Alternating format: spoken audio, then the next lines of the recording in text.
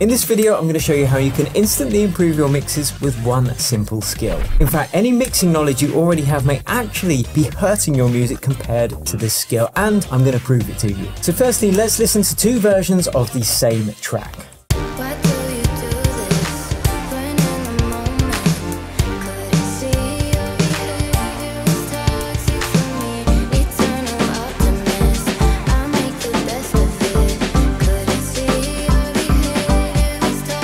Hear how much better that second version sounded? And guess what? It hasn't even been mixed at all. Over the past 8 years, I've coached literally thousands of producers, and without fail, this is the one skill that makes the biggest difference to their mixes. They'll usually focus on things like EQ, compression, reverb, even some more advanced mixing techniques like bussing, dynamic EQ, multiband compression, but inevitably within a couple of minutes we can get their mix sounding way better without any of that stuff. Have you guessed what the skill is yet? It's sound selection. Not even sound design, sound selection, which is basically picking the right sounds for the right genre that are going to work with the other sounds that you've already got in your track. If you get it wrong, as you know, mixing is incredibly frustrating and difficult, but if you get it right, mixing almost kind of takes care of itself. But it's not just about the mix, it actually affects every aspect of your track. If you pick the wrong sounds, it can completely change the vibe of your track, and any great track has a very strong vibe or theme. So let's look at the biggest struggles when it comes to sound selection, and then we're going to look at some solutions as to how you can get better at it. So the three biggest problems are as follows. 1. Too much choice. You know what it's like to have thousands of sample and preset packs out there, probably thousands on your actual computer. How do you actually start picking the right one when there's so much choice out there? That's the first thing we'll look at. The second point is not knowing which sounds fit the vibe of your track and genre. So we'll look at that too. And the third problem is not knowing which sounds are going to work well with the sounds that you've already got within your track, because everything has to gel together, kind of like a jigsaw puzzle. So here are the solutions that we teach in the Accelerator program, which have helped our students get signed to some of the world's biggest labels. Okay, boom, let's do it. So the first issue that we've already touched upon is the fact there's so much choice out there. How do you even begin to sift through all the samples and presets? Well, the first thing I would suggest is choosing your genre and then downloading a few reference tracks that are hyper focused on that genre, because that's going to help you work out which sounds are going to work well for that genre. Now, if you're in your first year of producing, of course, you're going to want to experiment with different genres, but even so, for every track that you produce, downloading a reference track is really going to help you decide what kind of sounds should be in that genre. One of the biggest mistakes I see producers making is not focusing in on a specific genre that they want to produce and trying to be too original too early. We need to learn by listening to what's already there, trying to get sounds that are going to work for that genre, and it just makes that job way more easier. But once you've done that, then it's a case of selecting just a couple of sample packs or preset packs that are going to work well for your genre that are really high quality. And once you've found just one or two sample packs, they can actually last you for years. Now, I've actually put together my 15 most used kicks that I've compiled over the past 25 years, so you can download those free using the link below this video and use them in your own tracks. I downloaded some Vengeance drum packs about 10 years ago and I'm still using some of them. So where do you even start to find these high quality sample and presets packs? Well, there's a few websites that you can check out like Loop Masters, Splice, ADSR, Prime Loops, or just do a Google search for high quality sample and preset packs. Another pretty simple option is to just look up your favorite music producers creating music in the style that you want and see if they've released any personal sample or preset packs. Many sites even offer free sample packs, so that can be a great way to get your collection started, because I've personally found that the samples that you get included with Ableton or FL Studio aren't as good as quality third-party packs, predominantly because the third-party packs are just focused on making the best sample and preset packs possible. You can also get involved with online communities like over at EDM Tips or on Reddit or different Facebook groups or Discords, and just get into discussions with other producers about quality sample packs for the specific genre that you're producing. Now, it's easy to get lost in the vast amount of sample packs out there, which is why I recommend focusing on a specific genre. Listen to the demos of the sample and preset packs before you buy or download them, and just try and actively limit yourself, as it can be an endless rabbit hole. Now, next really important tip is to actually organize your samples. So let's go into my Ableton project at the moment, and you can see I've actually spent the time organizing these different samples. Now, how you do it is going to vary on what works for you, but these are some different categories that I found really help. So I've got bass, I've got brass, I've got drum hits, which are then split out into separate ones. And yes, of course, you could just keep your sample packs downloaded in their separate categories. as the producers have created them, but I like to spend the time actually splitting them out into these different categories that make more sense for me. I actually have these as different physical folders on my hard drive, and I will literally just drag and drop those samples into those specific folders. Now, when it comes to organizing synth presets or patches, that's a bit trickier because each synth will obviously have their own collections. So all I do is organize them within the synth bank themselves. If you're using Ableton though, you can actually go one step further and create an instrument rack with the patch that you really like, and then you can save that as an Ableton instrument rack, which can help with organization. I don't really bother to do that. I'll just use the tags and favorites of whatever synth browser system I'm using. Again, it's just about finding a system of organization that works and makes sense for you. Now, you might spend 4 or 5 hours doing this, but it really is a stitch in time, because once these are organized, you're going to be adding to them over time, and these sample categorizations will be with you for the next 10-15 years. So it's really worth spending the time organizing them in this way.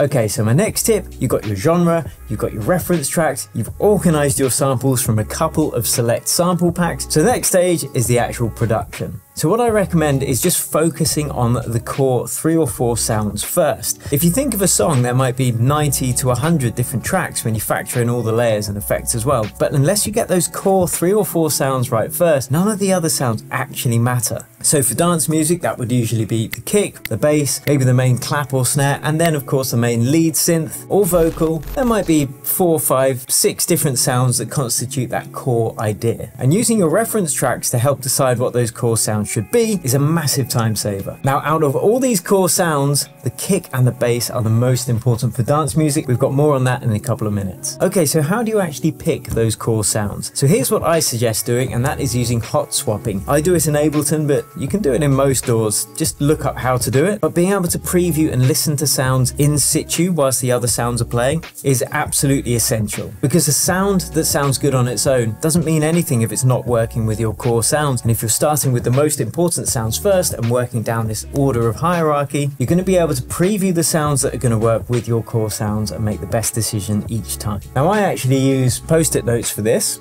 like that, and as I preview sounds, I will literally make a note on my post-it note for each sound I like, and then I will A/B compare one sound against another, and then just cross out the worst of those 2 sounds, and I will whittle down maybe 7 or 8 sound selections for each sound in the mix until I find the one that's absolutely strongest. So here's an example of me actually doing that. Let's jump into the DAW and get it done. So I've got this track, I've got the main sounds in, I've got the kick, I've got the bass, and I've got the vocals, and it sounds a bit like this. Until the break of dawn.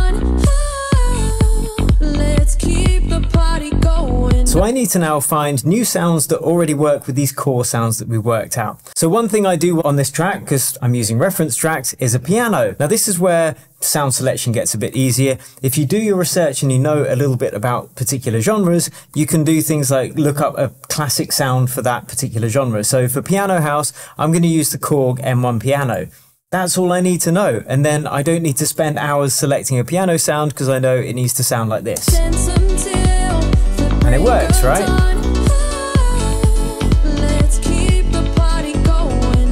But now let's look at using this technique that we just talked about. So I want to find some drums.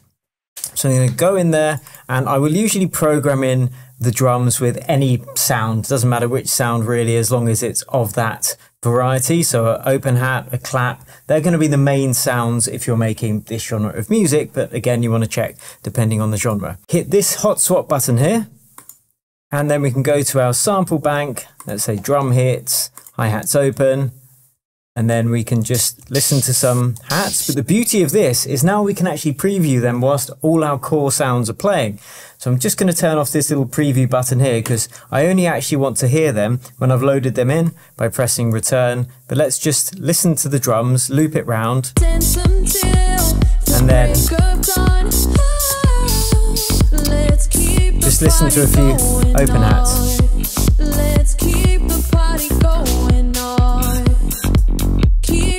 Okay, that one's quite cool. I know it's a shaker, but I quite like the sound. It gels with the core sound. So all I'm going to do is make a note of that. 1, 6, 9. And then I'm going to repeat that process 4 or 5 times. Yeah, I like that. 1, 5, 8. I like that. Like that one. 108. And I like that. Okay, so now I have a list of 5 different open hat options. What I'm going to do is just listen to one, then the other of each of them, and then cross out the one that I like least. So here we've got 169 and 158. So we go to 169, let's listen to it, and then we're going to drop 158 in and compare it.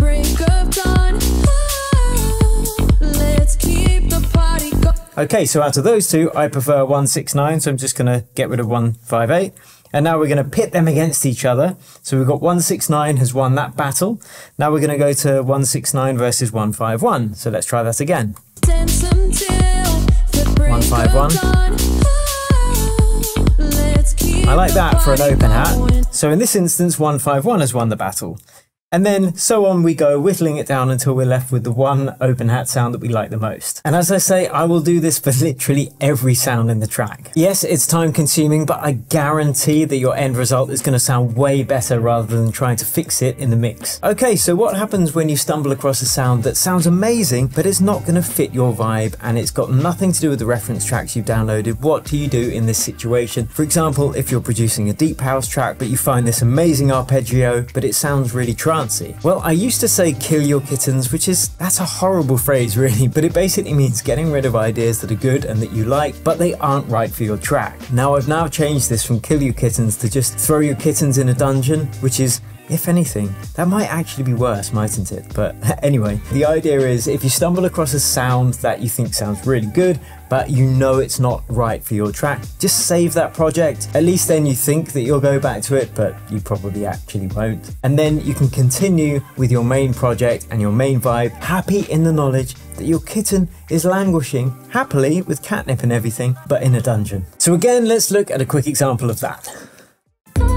Okay, let's find an arpeggio that works for this. I'm just going to use Spire for this. Hit it on, choose sequence and arp. Again, we can use the same technique we just looked at. No. No. No. So that sounds really good, but it's not going to fit in with my deep house vibe. So what I'm going to do then is just save this out, and I'm just going to call it trance riff, and then load back in the project I was just working on and focus back on the deep house. Much better. Okay, one of the other things that we see each week in Tuneful Tuesday in the EDM Tips community is that people get the layering wrong. They will layer up so many sounds to try and get a good sound, but in my experience, fewer layers selected more carefully is way better than just throwing in a bunch of layers trying to get this huge sound. If you can't get the sound that you want in just 3 layers, then it's probably time to look at each of those layers and pick a sound that is going to work better. And that's all very well, but then how do you actually choose sounds that work together well when layering? Well, there are 3 or 4, I would say, main components to each sound. You've got the frequencies, you've got the transient shape of it, so how fast the attack is, how fast the decay is, and you've got the overall timbre of that sound. And of course, we need all of those things to complement each other to work out good layers. Once again though, you can use that hierarchical technique of choosing the most important layer first, then previewing other sounds until you find one that works well with your layer. So time for the example. In this track, I'm creating a future rave, hard trance type track with Armin van Buuren, and I wanted to have that future rave classic lead sound. So this is my kick and bass, 2 of my core sounds. And I know from listening to my reference tracks that I need a future rave riff that's going to work with this kick and bass. So first thing I'm going to do is add that future rave riff just with a basic saw wave, which is going to give me the sound I want, like this. And then the next most important thing to do is determine what needs doing before you just start randomly searching for samples or presets to layer up. And I need this to have a little bit more bite. So what I'm doing is adding another synth and just adding a white noise oscillator, and that's going to add some bite. Okay, now I want more mid-range body in this. So I'm going to create a serum, and then this is where I can just search through some different presets. So again, I can just write my list as I'm going through them. So let's try some. Okay, that one's okay. That's my camel fat lead. try another. Dead mouse one doesn't sound good. Flaming good sounds good. But arm and aggressive is my favorite one. And again, you can just A/B test and whittle down to your favorite one. But the important point here, I'm limiting my layers to 3 and I'm trying to determine everything I need before I start randomly throwing on 8 different layers. Okay, my next tip is to ignore the mix, at least at first, and just focus on selecting sounds that work well together. Okay, you might use a little bit of low cut EQ to get out the bass if you don't want the bass in the sound, but over and above that, just ignore all of the other mixing techniques like surgical EQ, compression, reverb. If you invest this time in selecting the right sounds and composing your track properly, all of that other stuff is way easier. Now, of course, all of this gets easier with practice, and it can really help to have someone break this down for you if you have a question about a sound in a particular track. And that's exactly what we do twice a week, every single week in the Accelerator program. We jump on live calls together. You can ask, how does such and such producer make this sound? Or how do I select a sound that works well with this? And we will literally break down every process of either finding or creating that sound from scratch. And more importantly, we break down the entire thought process behind it so you can select sounds that are going to work for your tracks every single time. So if you follow each of these steps instead of focusing on the mixing, I guarantee that your end mix will end up sounding better even though you're not doing any mixing. But as I mentioned before, nailing the kick and the bass is probably the most important sound selection part of this process, which can make or break a track. So many times I'm working with a producer and they'll give me a track that's pretty much almost finished, but it's just not quite working. We'll switch out the kick or the bass sound and suddenly the entire track is transformed. But thankfully it doesn't need to be that complicated, and it all starts with selecting the exact right kick for your track. Now, I've put together exactly how I do that in this video here. Once again, this is exactly what we teach our Accelerator students, and that's why they've been able to release on labels such as Armada and Juno Beats, Spinnin'. It works for me, it works for them, so it can work for you too. There's just a few steps to it, but nailing this will make every single track you produce better. So I will catch you over at that next video.